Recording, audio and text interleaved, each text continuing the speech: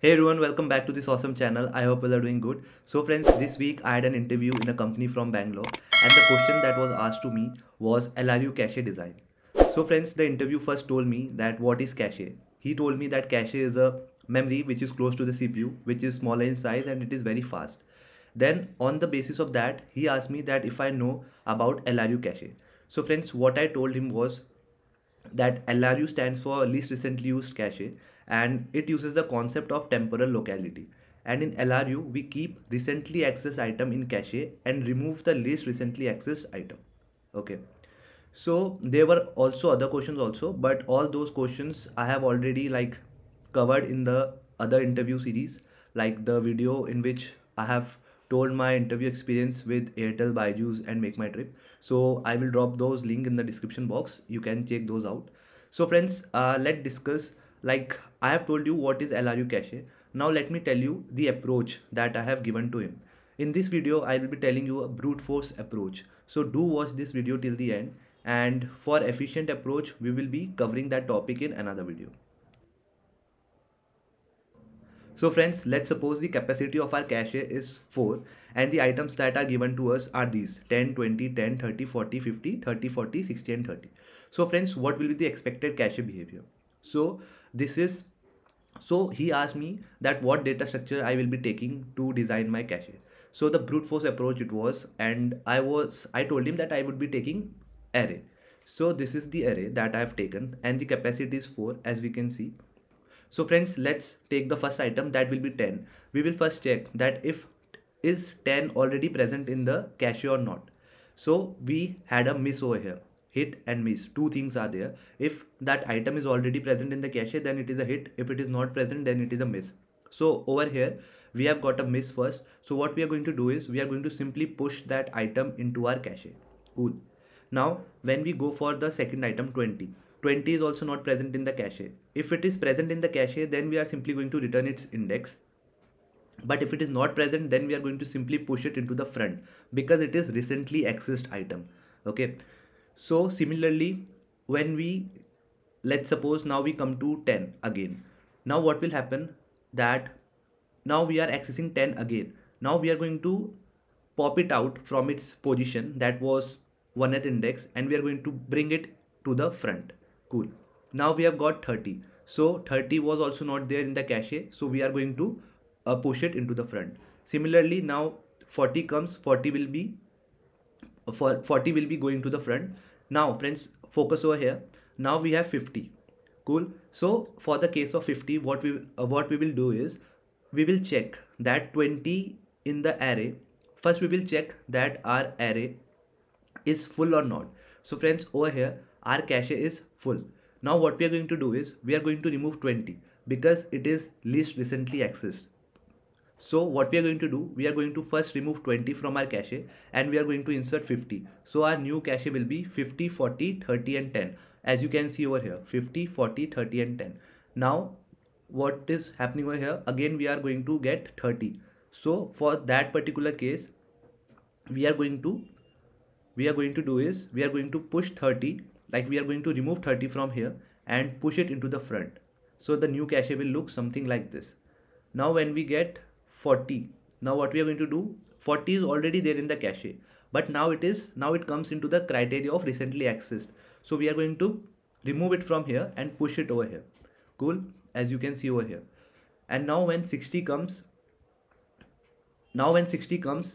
our cache is full. Now once again what we have to do is we have to remove 10 because it is least recently accessed. We are going to remove 10 and we are going to push 60. Now this will be the new cache. And similarly friends, there was not enough space. So what we can do for presentation. So the last item will be 30 and it will be popped out from here and it will come here. Cool. So friends, this is the behavior that I gave to the interviewer. And now let's code this using array. So friends, what we can do over here, let's create a class first, LRU cache.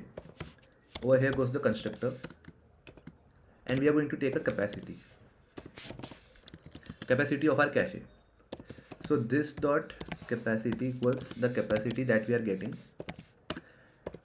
and one more thing we are going to maintain will be the cache, that will be the array.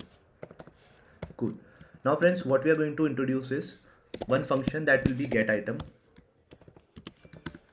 and another function that will be the set item. Both of these will take the item that we have to set and the item that we have to get. So friends, one more thing that we are going to take over here will be a function is cache full. It will check if the cache is full or not.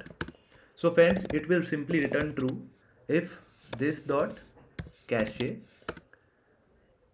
dot length is equals to this dot capacity. Cool. I hope the logic over here is clear. Now friends, what will get item will do?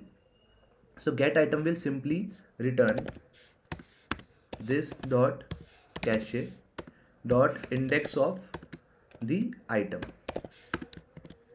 Cool. I hope these two logics are clear to you all. In this we are simply checking if our cache is full or not, and inside this we are checking if cache exists or not. So this index of will return the index of the item if it is present, and if it is not present it is going to return the -1. Cool. Now friends, in this set item what we are going to do is first take the item index equals this dot get item, pass the item. So we have got the item index. Now we have to check for two things, like if item is present or not. So if item is not present, that is the position is equals to -1. One condition will be this, and another condition will be if item is present in the cache. So friends, if item is present in the cache, then I have told you what we have to do. We have to this dot cache dot splice.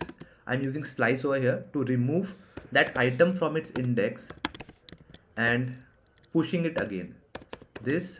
So friends, I hope the logic till here is clear to you all. What we have done is we have simply checked if that particular item is present, then we have to remove that item from its particular position, because now it will be the recently accessed, and we have to push it to the front. And in JavaScript, how you can push the item to the front is with the help of unshift method.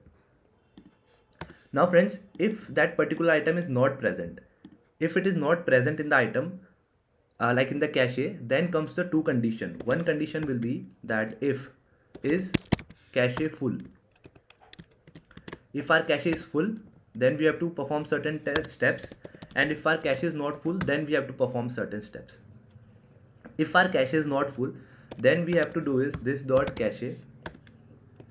We have to always check, we have to maintain our capacity. We do not have more capacity. Cache is always smaller in size. So if the cache is not full, then what we can do is cache dot unshift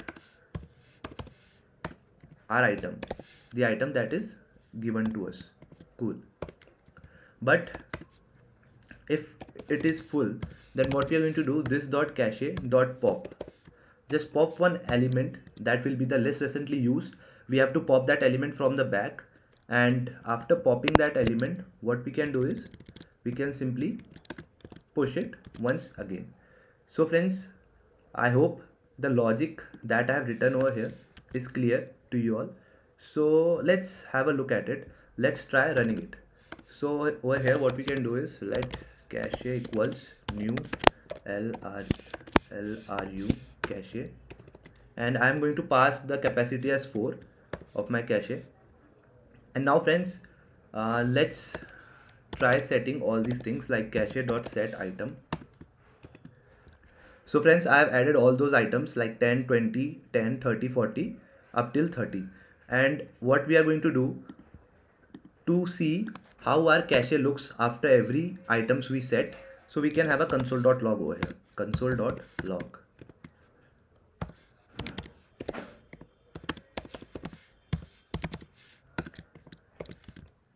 So friends, let's have a look now. Node